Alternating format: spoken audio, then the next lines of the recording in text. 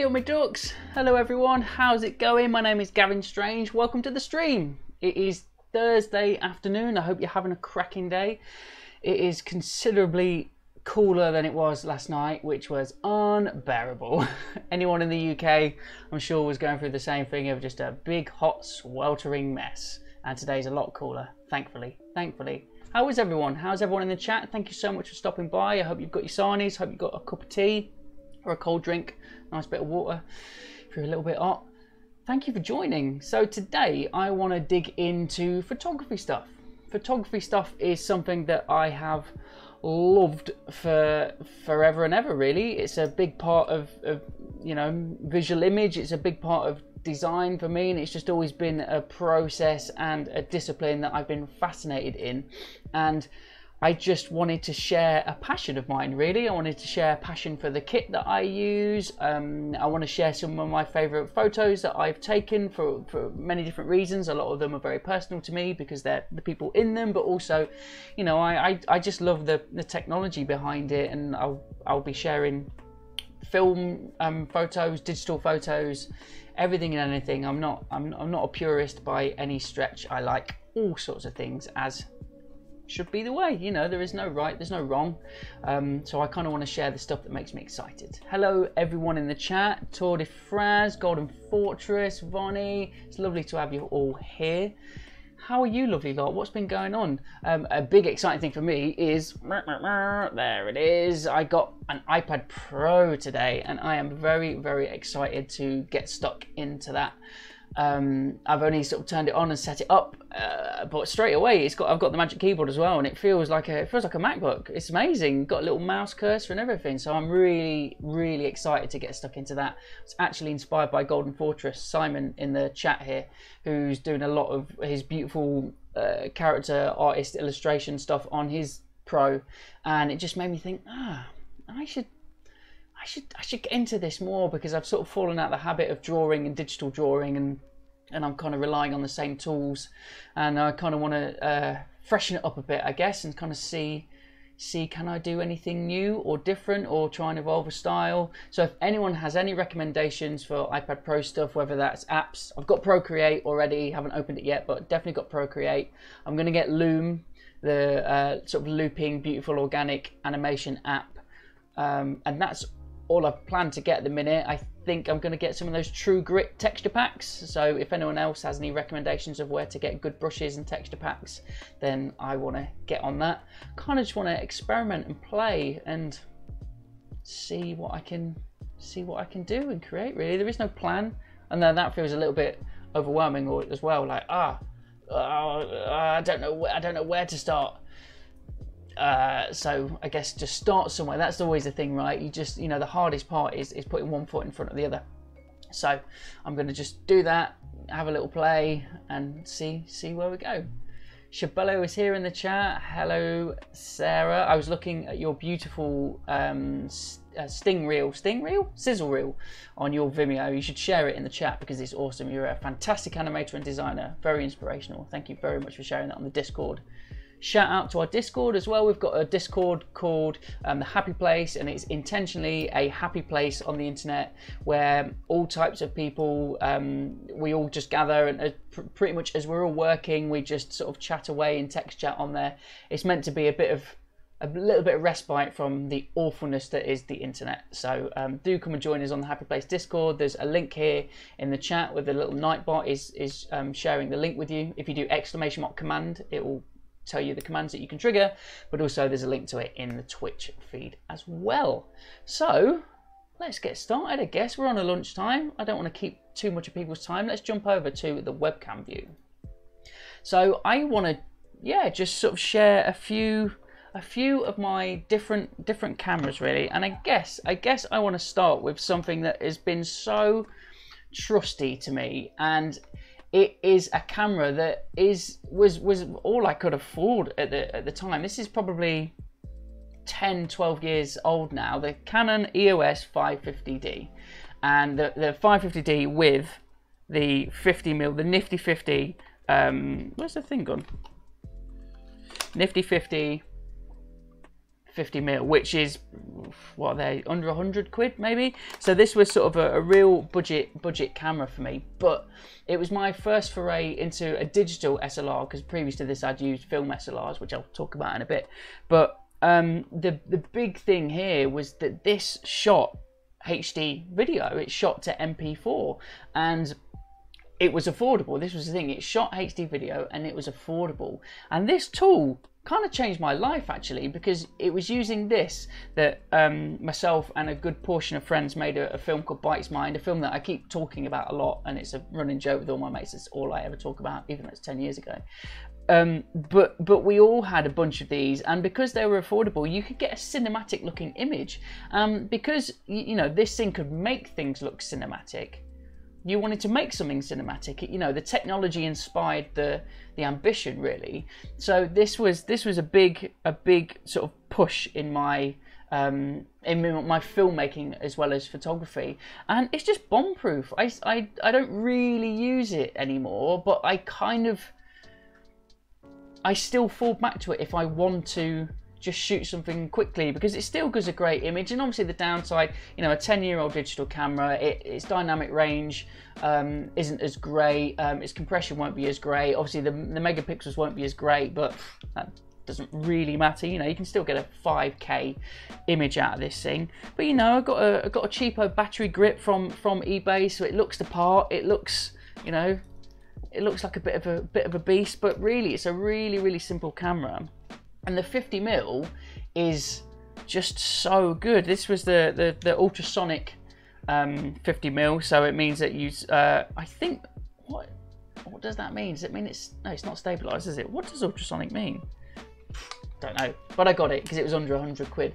You know, so with this body, I think the body was 400 quid maybe, and this 50mm, it was yeah, it really sort of opened my eyes. And because it was my first digital SLR, I finally feel like I got to be a better photographer, because when I first got into photography, I found it so overwhelming, because I'm really not very good at maths and I am terrified of numbers. And so all of a sudden you're looking at shutter speed and ISO and apertures and all of this stuff, and it was like, numbers, ah. But what this did is, obviously because it's digital, you know, you could shoot a photo and then in obviously real instantaneous feedback, you'd see the image that was bad, and you'd look at the numbers, and it just forces you to play. So you maybe move a few dials and go, oh, what if I, you know, have a higher f-stop or a lower f-stop if I change the ISO.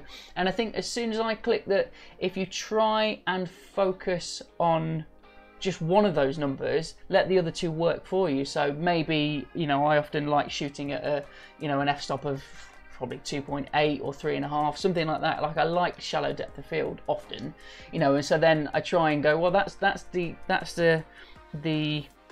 parameter that I know I want. So let's use, you know, shutter speed and ISO to make that work for me to get the image that I want to do. So, you know, I'm not a technical photographer at all. I'm not even a good photographer, but I just really enjoy it. I love being behind the camera. I find it really special to to just float into the background and just capture stuff, especially around friends or family or anything really.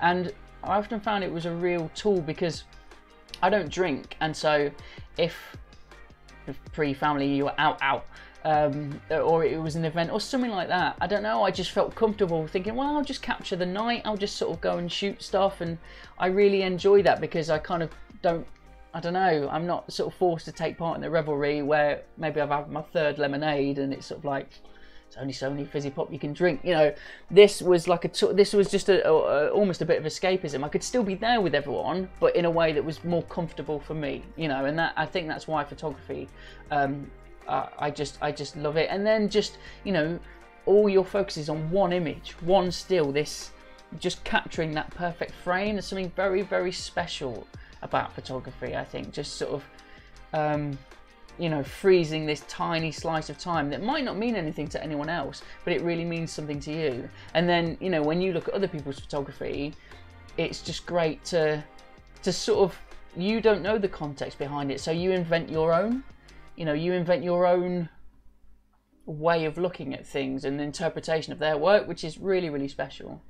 So in the chat, we've got Oswald808, my good friend Curtis, who is also a camera fiend, says, oh, quieter and faster focus mode. I think that's what ultrasonic means. Thank you, mate. You're a star.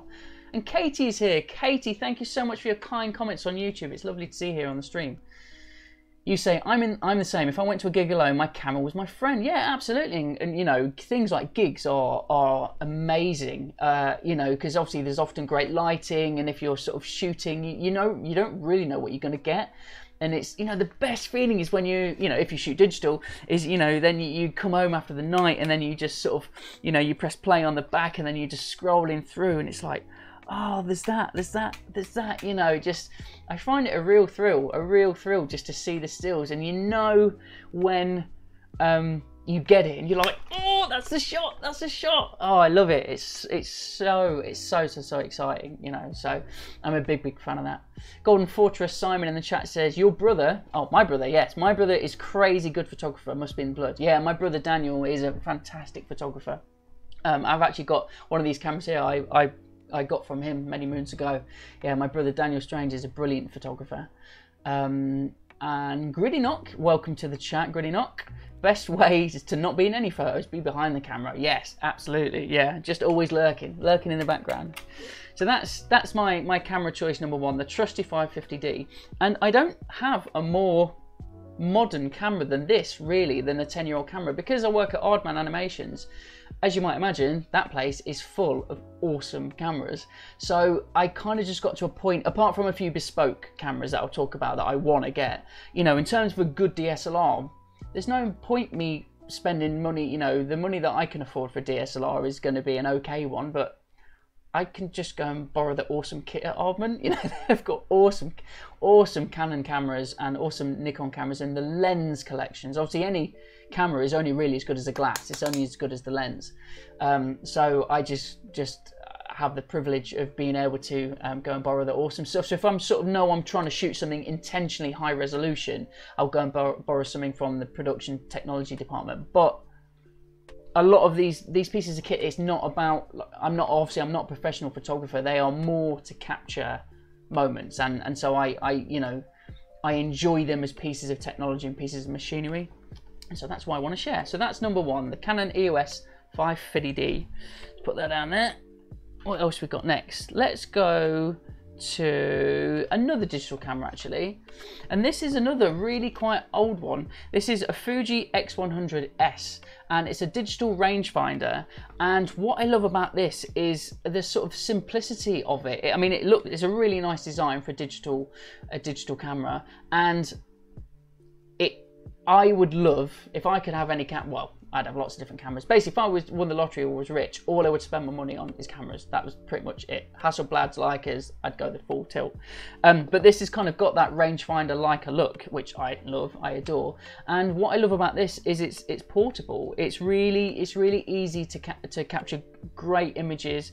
Fuji, because obviously they've got such a legacy in film, their color treatment, there's sort of different looks that you can apply, or the different you know, visual styles you can apply to a digital photo right out of the box is lovely. They've got real nice film emulation, and not that it's about trying to exactly replicate film, because they've both got their own special things, but this yeah, it just gives it a really lovely look, and it's a real joy to use. You know, it's really, you know, nice. It's got a digital viewfinder, it's got an optical viewfinder, and this is old. The X100s is really old, and I keep thinking, oh, I'd like to upgrade, but it's one of those ones, right, that, okay, well, if I want the top one, I'm going to go and spend £1,000, and being a family man and, you know, having a normal life, I don't just have £1,000 I can drop. So, you know, this still works good, and I love using it. The autofocus at night is a bit rubbish, but that's kind of what you get, right, for cameras that are,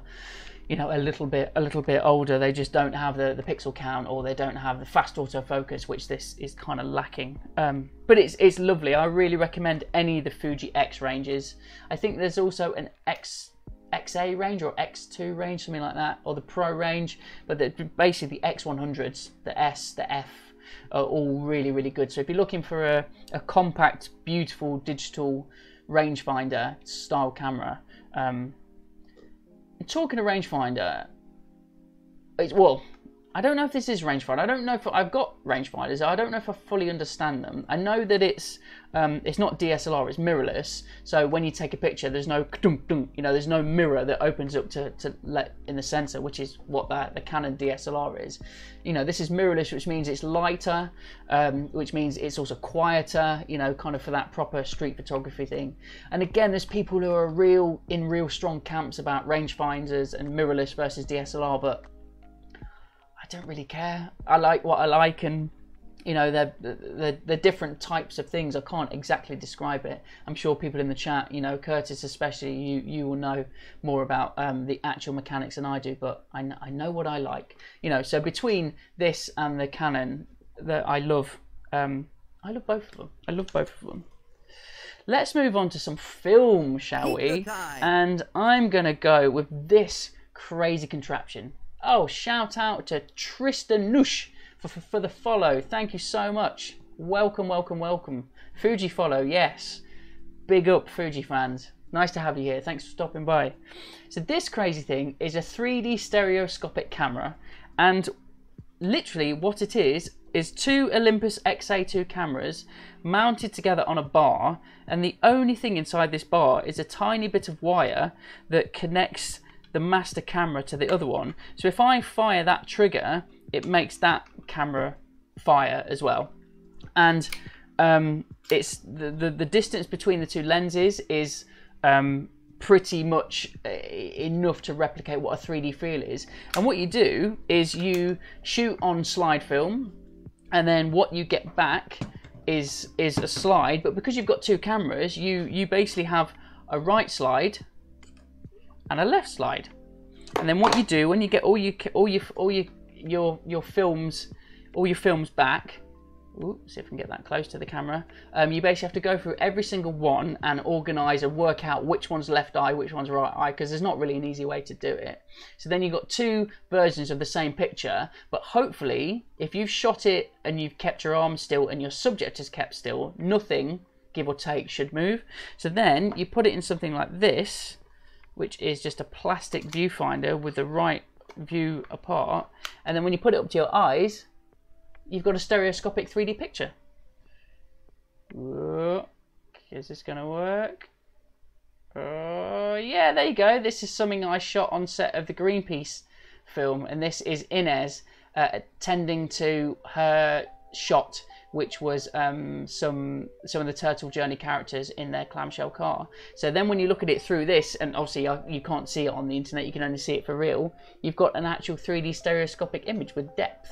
It is super, super, super fun. Super fun because, there's not many things that, everything gets replicated digitally, right? Everything, you can share and show photos dead easy. But this actual 3D photography, it's a bit of an art and it's a bit of a trick.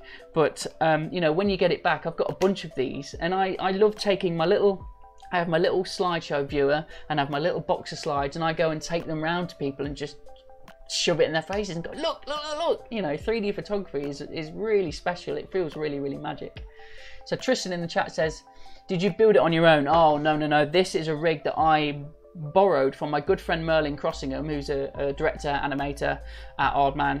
And he bought this on eBay because he captured a bunch of 3D images with his own rig on Curse of the Were-Rabbit, where he was capturing all of the behind the scenes of the Wallace and Gromit Curse of the Were-Rabbit on 3D photos, and they are stunning. They're absolutely stunning. Just a beautiful sort of glimpse into the world of stop frame animation. They're stunning. And then because he got really into it from that, he then bought his own version on eBay.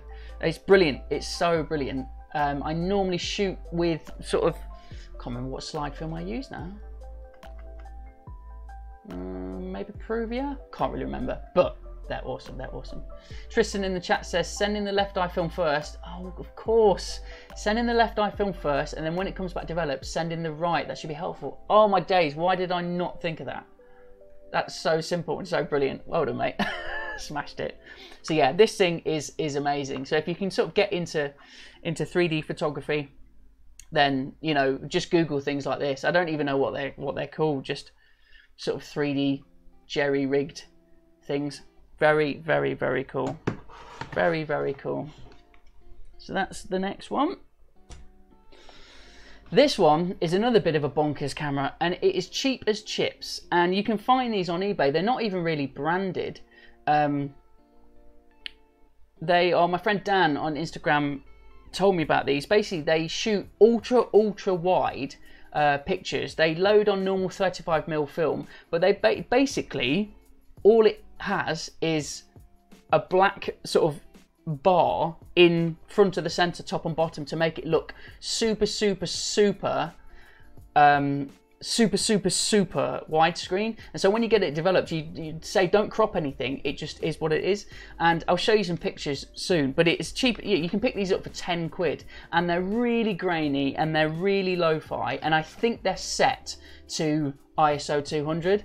So all you do is load your film in, and they're basically just toy cameras. They're honestly cheap as chips. There's really nothing to them. They are so simple, but as you'll see soon, you can get some really great results. And because they're so cheap, they let in light leaks. They're a bit wonky.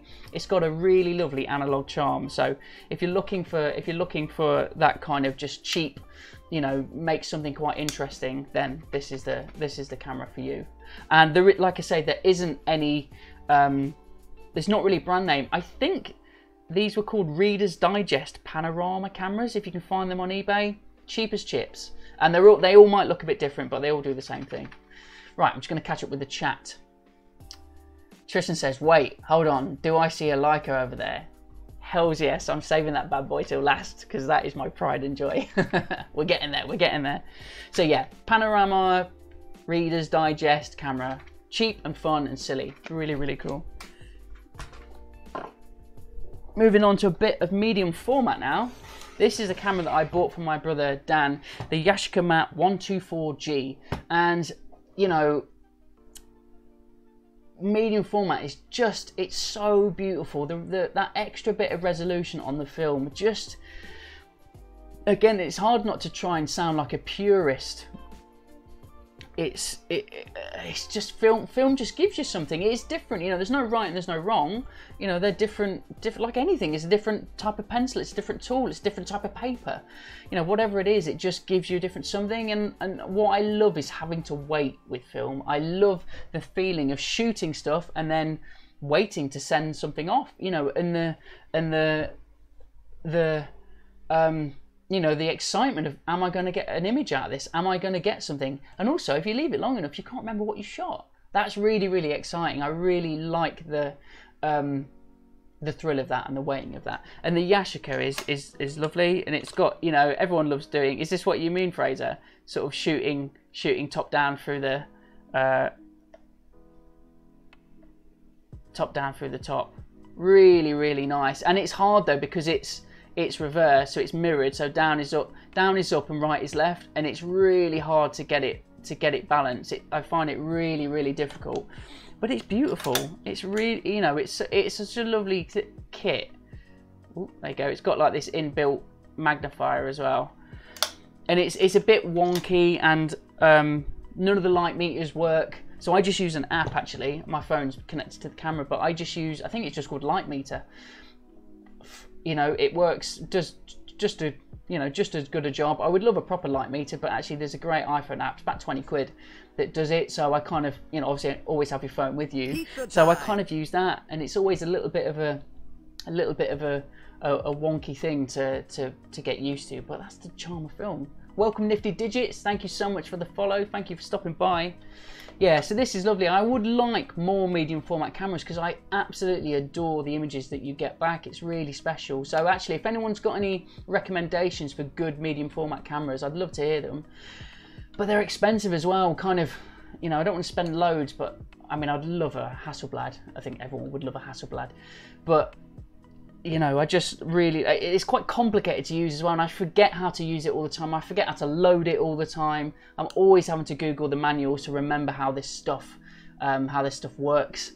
But yeah, it's really, really lovely. It's a really beautiful thing to learn. Catching up on the chat. Tristan says, a friend of mine got the Hasselblad 500C. I don't know what that one is, but that just sounds like money.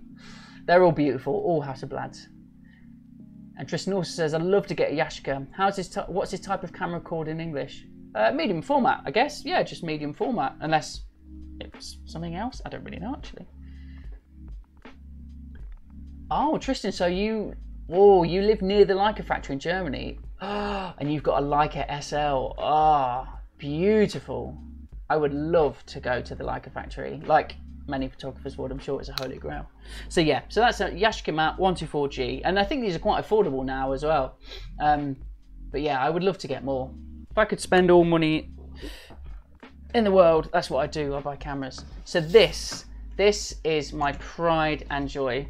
This is the Leica M6 35mm film camera, and this is my heirloom. So when I'm dead and buried, Sully, my son, will have this. And the reason it's so special is, I mean, I've always coveted Leica. I'm just a big fan of the brand. I'm a fan of their sort of work ethic and just the amount of attention to detail they've put into every camera. You know, they are built like bricks. They are absolutely just sort of impervious to bullets. They are, you know, and they also are photographer's camera of choice. You know, there's a reason the legacy is as powerful as it is. And so the reason I got this is my gran passed away quite a few years ago, and when we were at her funeral, there was a lovely little pin board on the side that had lots and lots of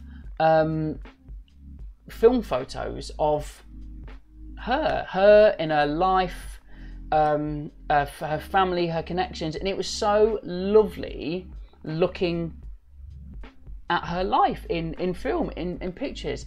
And I thought to myself, you know, when I'm dead and snuff it, my kids aren't going to go, oh, I think Dad had an iPhone 11. Shall we try and dig out this old cable and see if we've got any pictures? No one will. They won't care about digital devices. And I'd shot film previously when I was at college, but I basically just moved over to digital. And I just thought, no, I want to get back into film photography. And my nan left me a little bit of money when she passed. And I thought, do you know what?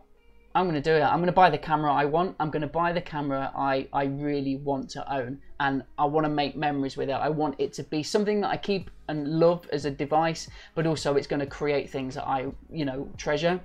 And so I did tons and tons and tons and tons of research until I settled on the Leica M6. And even though it was very, very, very expensive, even for a second-hand camera, I do not regret it for a second.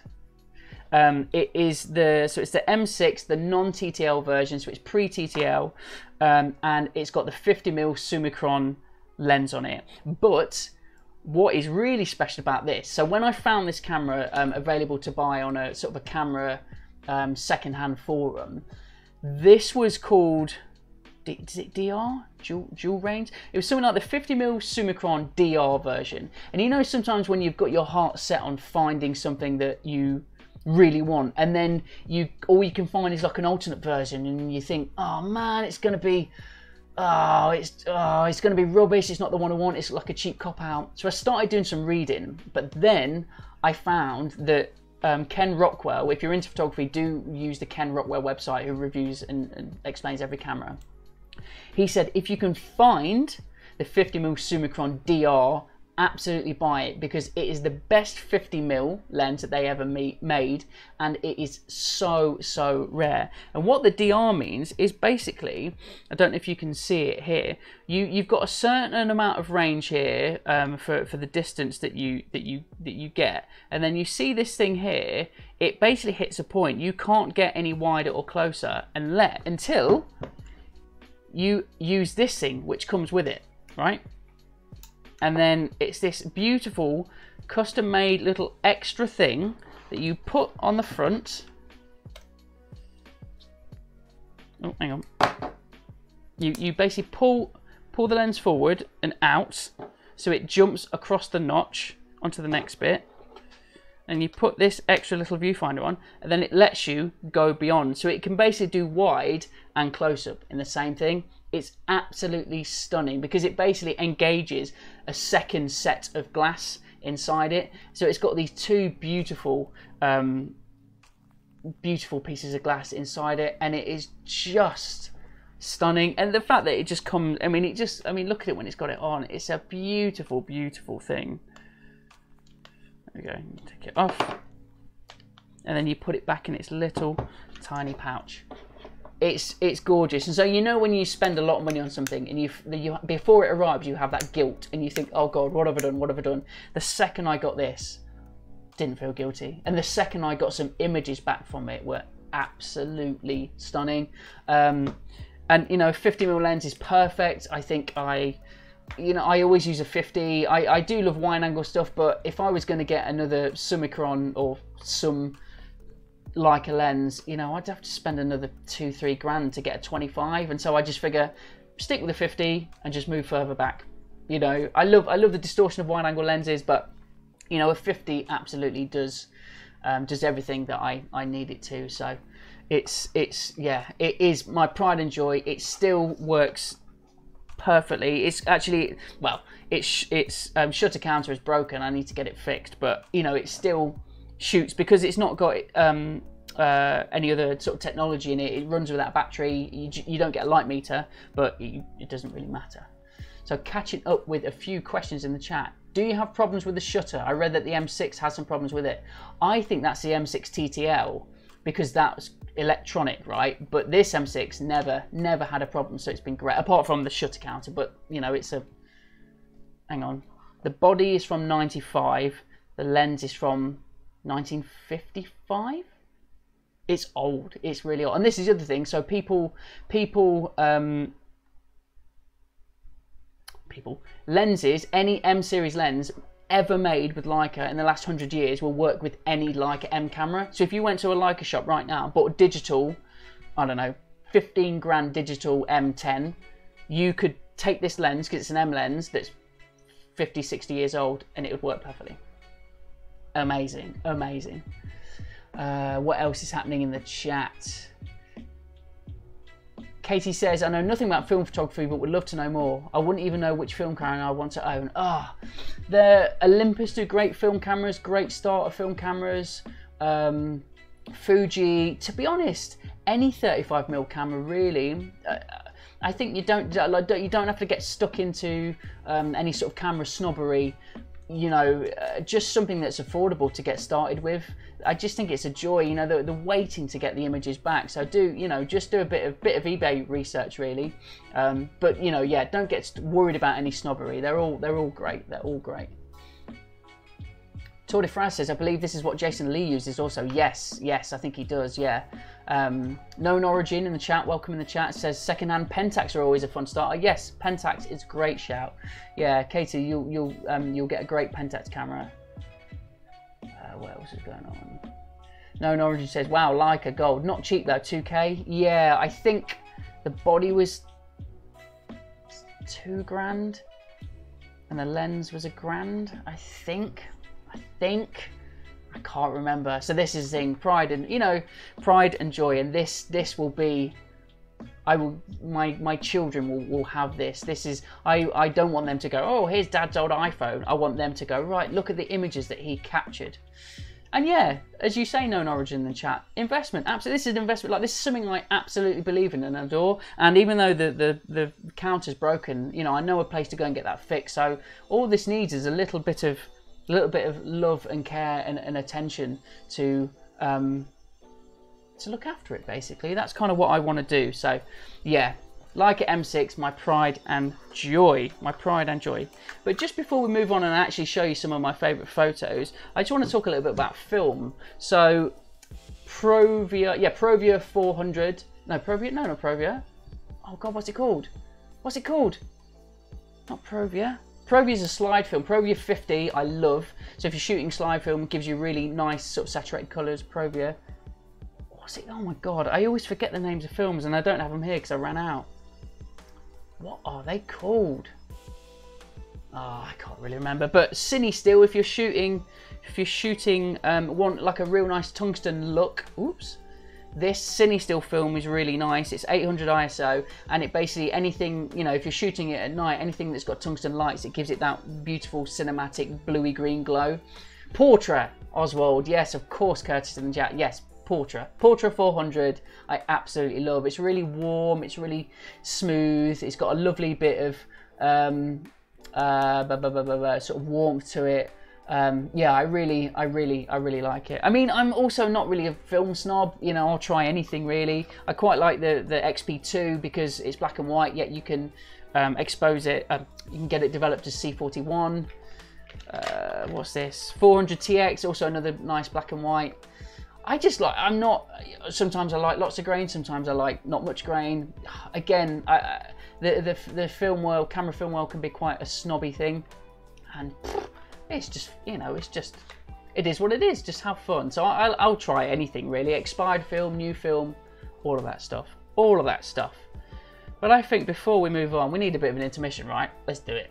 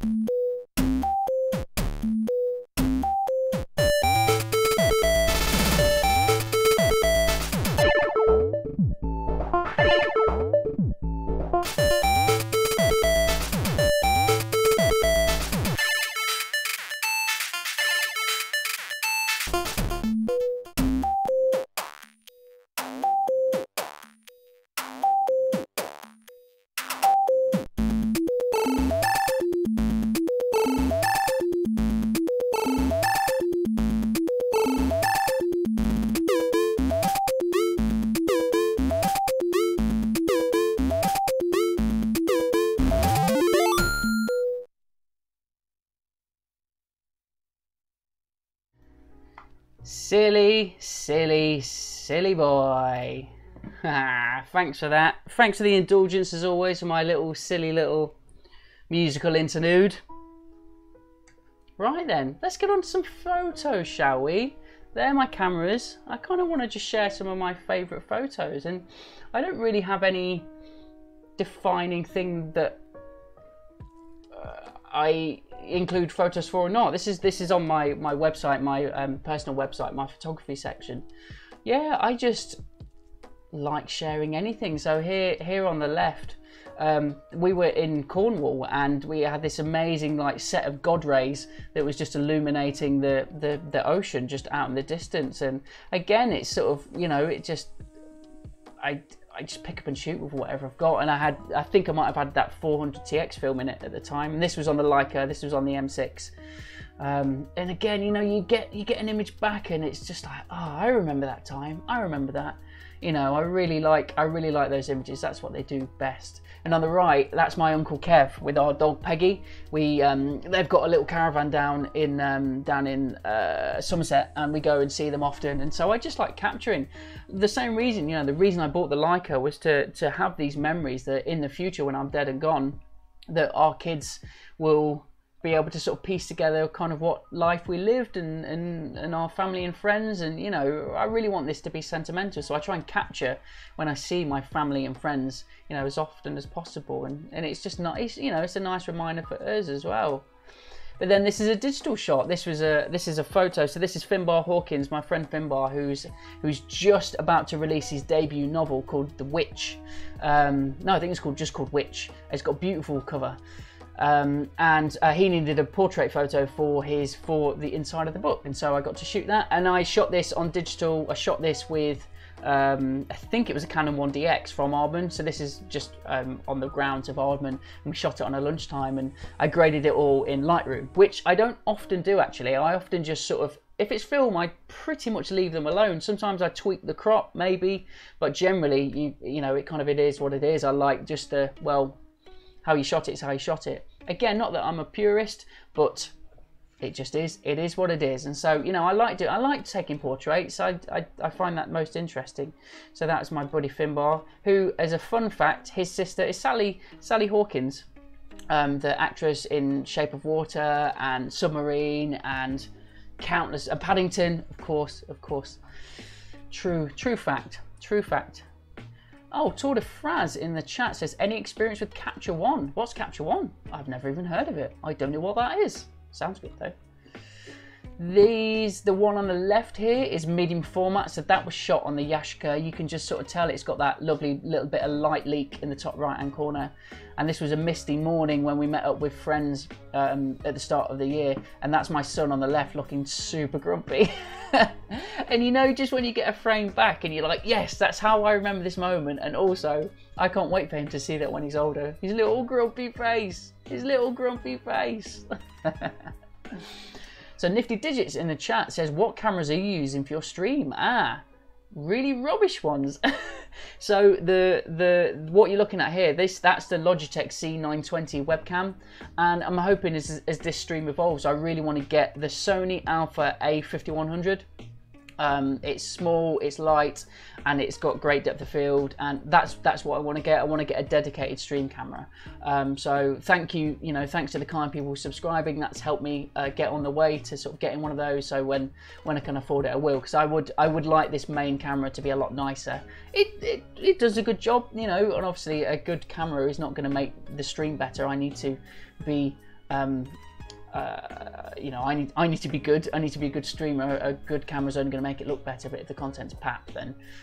But I want it to look nice, of course. So Logitech C920, and then for the B camera. So when you were seeing me show the actual cameras, that's my iPhone using the OBS camera app installed on it, and actually it does a real good job of it. Again, I'd love a proper setup. Sort of Fraz says, I recommend Capture One for photography work. I use it more for studio photography, but it's great for adjusting photos. What, better than Lightroom? Okay, Capture One. Okay, I'll check it out. Good shout. And then this image here on the right, the black and white one, that was a Leica, the M6 with probably 800TX. And I just love this because it makes me think of the Bigfoot photo. You see this little beast running in the forest. This was a portrait photo for my good friend Josh, who's a musician and a composer and a drummer. And he needed some promo photos for his new album. So just classic, got the smoke grenades out, which, I know a lot of people do, but it also just looks great. So we shot that, and I think I shot that on the 550D actually. Yeah, I kind of wanted to use something that I knew how to use. Sometimes with photography, especially if you're doing photos for other people, if you can just clamp down on the risk with things going wrong and you're using a piece of equipment that then do it. Because quite a few times I've shot things for people and I've used a new camera, and you're reacting to what's happening in the scene and you're trying to get great images, but if you're too busy faffing around with a camera that you don't know how to use, I've missed too many good shots for that. So I try and keep it simple, really. Couple more medium format photos here. This is my parents live in the Forest of Dean, and you often get really beautiful fog creeping up. So this was using the Yashica Mat-124G, the medium format camera, and I used the light meter on my phone, again the light meter app, just to try and get a bit of a reading, and they turned out all right. I don't color grade or color exposure tweak any film photos, and so how they came out is how they came out. And I once read that, in a roll of film, if you can get one good image, you're golden. So I've always kind of stuck by that. If I get at least one good image from a whole roll of film, fantastic. I'm really happy. So any more than that is a bonus, and it's nice treating it like that. So this is a bit of a weird abstract one, but this is Taronga Zoo in Australia. It was the seal pool, I think, this huge seal pool, and you've got these beautiful, gorgeous sort of God rays just dappling through the water. And I think so this was on the Leica M6 again, and this was on Velvia 50 slide film.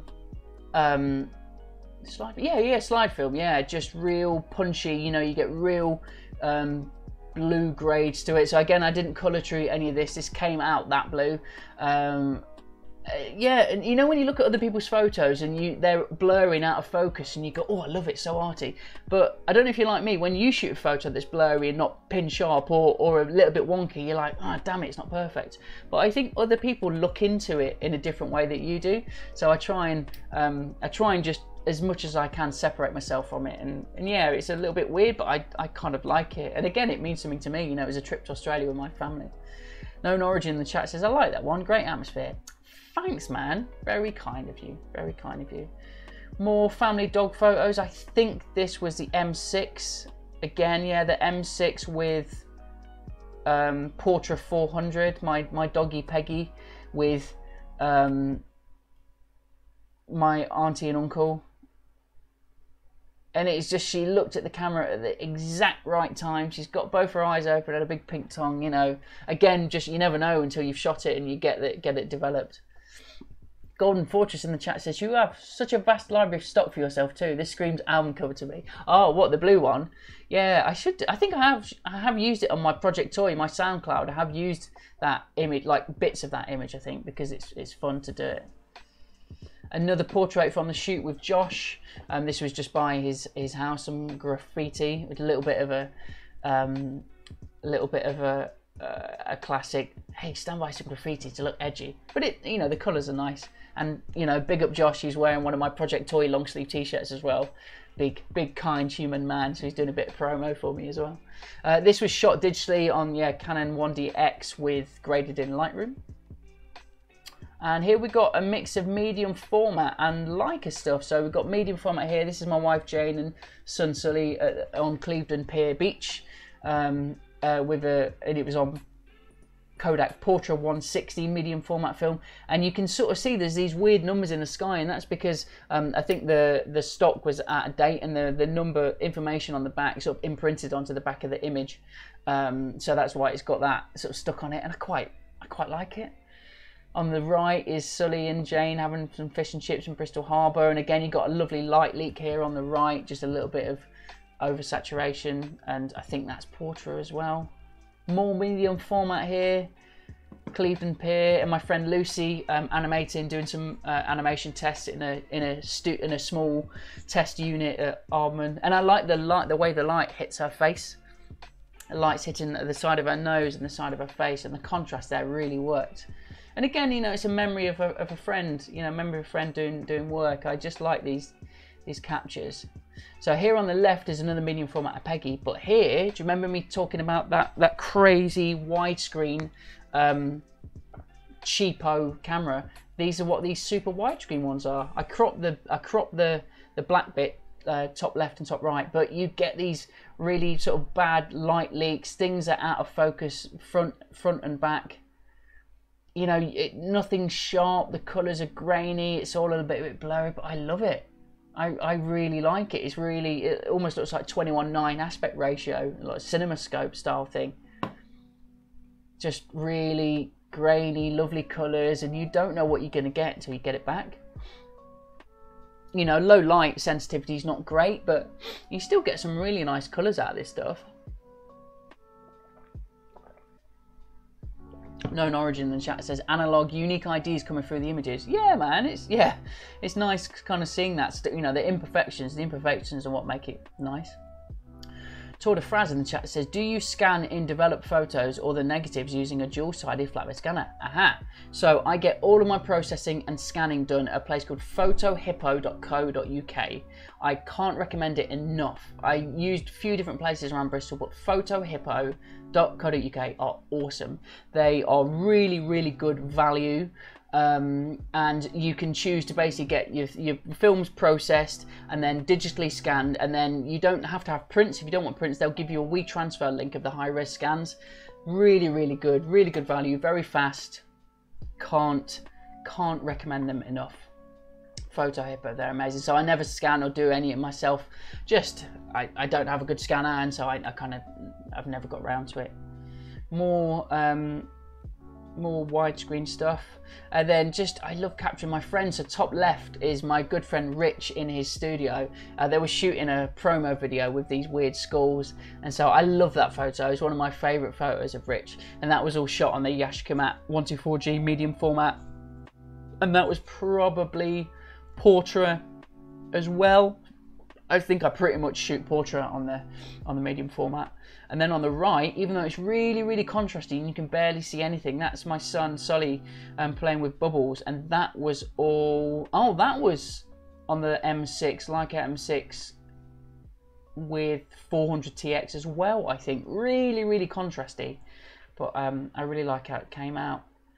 More family photos. That's my brother asleep on a train in Germany. We were traveling together to Berlin, and I love the light hitting his face. That was 400TX, I think, or something like that. And then more Australia stuff on the left. Sully playing on the beach in Manly Bay. Beautiful hot day.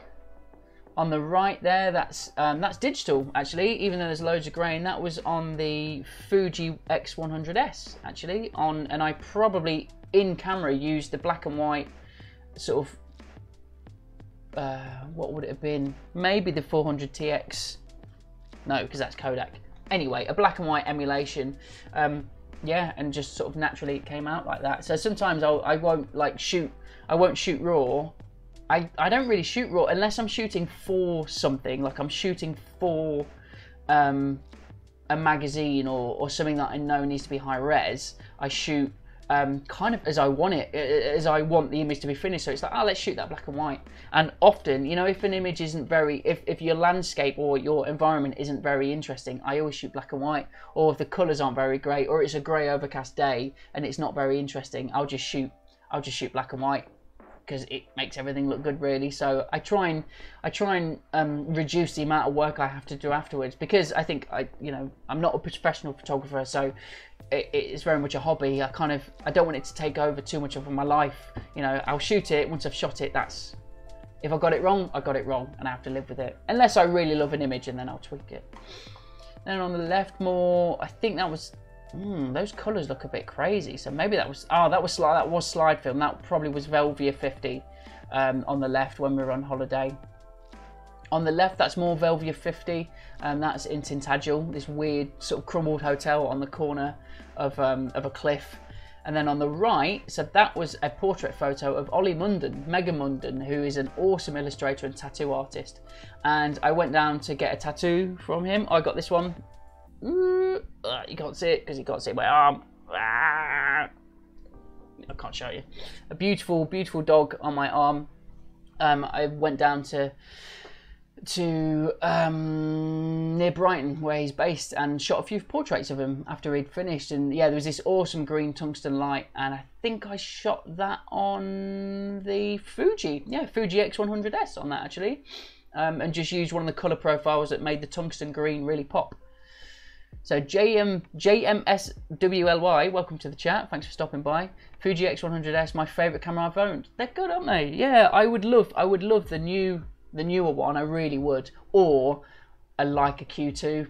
I'd really like that, but they're like $4.5, $5 grand, and I don't have $4.5, $5 grand. So I'll stick with the Fuji until I can afford otherwise. Oh, thank you, Katie. I'm glad you like that portrait. Yeah, I really like that. I'm really happy with how that turned out. Two of my favourite photos. The one on the left is Sully spraying him with a hose, and that was the M6. And again, that was shooting at quite a fast shutter speed because I wanted to capture some of the water droplets. And it was a really hot summer's day, hence why we're spraying him, and just getting his little chuckle, his little smile. I loved it. Tour de Phrase. Oh, actually, that's a good question, Tour de Phrase. Any additional lighting on that portrait? No, I don't ever carry any additional lighting. Always natural light, and that is from just habit. I don't understand studio lighting well enough to take lights with me, so I just shoot with whatever I've got.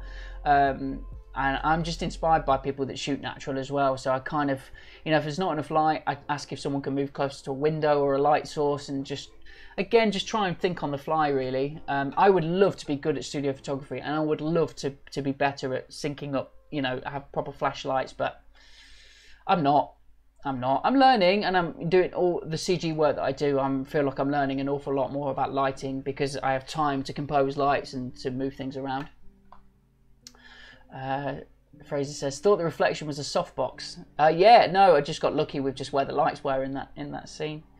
So yeah, on the left is Sully, and then on the right was a bunch of portraits. These were all done on the Fuji X100s, and these were the credits. I made the induction film for Aardman, so when you join the company, you get shown an induction film, and I shot everyone that was involved in the making of that film. I wanted to shoot portraits of to show in the end credits, so when those people who've joined Aardman watch that film, they then see the people in the credits that made the film, and hopefully they recognise them, and then it's a friendly face for them. So I basically just bought a ton of smoke grenades, went out the front of Aardman with what I call the photo wall, because there's this old, knackered, beautiful, chipped paint wall that is just great for photos, and then shot. I just shot burst mode on the X100s and just let them take off the cap of the smoke grenade and move it around their face, and just got some. Again, you don't know what you're going to get until you review the images, but we've got some really good ones like here with obscure. This is Chris, who was the grader, obscuring it across his eyes. Black and white photo of my dad and Sully on a hot summer's evening. You know, images like this just mean such a lot to me. Again, I want to, you know, when Sully grows up, hopefully he'll, you know, have the physical print of this as well as seeing the images and, you know, documenting his life growing up, documenting my family. Again, that's, you know, my dad and Sully, but when he was really, really, really little and had the best hair in the world, which I'm massively jealous of, by the way, because I don't have any, and he had tons. He was born with that much hair. He was a bit of a medical marvel. He was a talk of the midwives when he was born, because he had loads of thick jet black hair. And he just constantly needs haircuts. He's a hair growing machine. He definitely does not get that from me. This was shot on the X100s. This was the Fuji, so this was digital. Again, no post grading, just one of the color profiles that was in the camera that was, I think, kind of mimics portrait sort of thing. A couple of my favorite images. So this here is Ricky Martin, not that Ricky Martin, the other Ricky Martin, who is the art ninja on CBBC. He's a really good friend of mine. Used to work at Aardman. He's a freelance animator, director, creator, designer, illustrator. He's great. And we were shooting an episode of Art Ninja in a zoo, and that zoo had a miniature model railway. And but if you do the get low enough to the ground, it looks like a real train track. So we had him laid down like he was stuck on a train track, and that was shot with the Yashica Mat medium format as well. And again, it's always a bit of a guess whether it's going to be in focus and exposed right. But again, you know, when you get an image back and you're like, yeah, yes, really stoked on that. And on the left is my friend Howie, where he looks really calm here, like he's just gently rubbing his ankle. But he just snapped his ankle about 10 minutes prior to that. But that's before the adrenaline wore off and he realised he'd snapped his ankle bombing a pump track in Bristol. And that was all shot on the Fuji as well. I think I just got the Fuji, and so I was really keen to just try and shoot everything just to get used to the camera. So, you know, these are all little glimpses into memories of just little you know, little places, little times in my life. Another medium format from the same day. So this is Sarah, otherwise known as Bernie, a really good friend, Aardman senior designer, also part of Art Ninja. This was also the day that we were shooting in the zoo. And of course, because Art Ninja is just a silly program, we were always dressing up like idiots, and Sarah, Bernie, had to wear a gorilla costume. And this was before we were rolling, and I just thought it was great. She was just sitting on this bench drinking her morning coffee with a monkey costume on. It was great. And again, you know, it's sort of, I'd love to know what, you know, when people first see that image, I know the story behind it, that it's like, oh, that's a normal day at work. But hopefully, you know, it means something different to other people. More medium format on the right. That was on our honeymoon, actually. We stayed in this beautiful lodge, and that was a Yashica Mat-124G on Portra 160 ISO film. Just this, all that was in the fields were just sheep. It was great in the sort of the Black Mountains in Wales. It was really nice. I'll show a few more because we're past 2 o'clock now. I could keep showing forever. I'm not even halfway through. These are just the photos that I've got on my website. But maybe we'll do another stream another time for more photos. If everyone's interested in that, I know it's basically like, let me show you the photos that I took on holiday. But all of these mean something different to me. They're all different experiences, different techniques. On the left here is Adam Cook. This was when we were shooting a rap music video, and we basically just had to jerry rig the lighting store and basically take over this lighting store room, which was basically normally very boring, and make it look interesting. And we were putting a gel and a blocker on a light in the ceiling, and I just liked the light just illuminating his face. So Adam's a great camera operator, director of photography, awesome photographer, and I like capturing, you know, behind the scenes of when I'm working on stuff as well. So if I'm working on film stuff, I've always got a camera with me to try and capture it, because I'm fascinated by the process and I want to remember it. But also you often get some really cool images because, you know, especially putting up beautiful pieces of lighting, you often get great shadows or reflections or pieces of contrast. And that would have been shot on the Fuji X100s. That was all digital. On the right, that's more medium format, more honeymoon stuff. On the left, that's another smoke portrait. And again, what I liked about there, because I was shooting autofocus, I think, actually, because I was doing burst mode on the Fuji X100s. Sometimes it would lose focus of the smoke and just stay on the back subject, but I quite like that Chris's head has totally disappeared and all you can see is this smoke head. I wish I would have shot a plate, because if I could have just had a plate of him and his checked shirt, I could have placed that in front of him and it might just look like he's got a totally smoky head. So sometimes, you know, you shoot an image and actually they're good inspiration for a piece of graphic design work because you've got a great piece of imagery to start with. I'll do 4 more images, then I'll let you lovely lot get on with your day. This is my really good friend Danny Fagan, who's the creative director at Audible Interactive. This is his young son Huxley. We made a short film together called Sweet Release, which was all about the end of life of a piñata, and a piñata giving a monologue before he's smashed to bits, talking about what his life has become. And just before we were rolling, I was shooting some stuff, and this is a behind the scenes photo of Huxley getting ready to annihilate this Sweet Release piñata. But that was all digital. Yeah, that was Fuji X100s as well. Last 2, another portrait. This would have been Leica M6 on the left. This was Peggy the dog on the beach before she's let loose, just to run around like a lunatic. And then on the right, that's another digital photo from the same shoot of Adam prepping lights for the Fuji X100 shot on the Fuji for the Born a Snake rap music video. So it was, you know, there was always different types of lighting showing up there.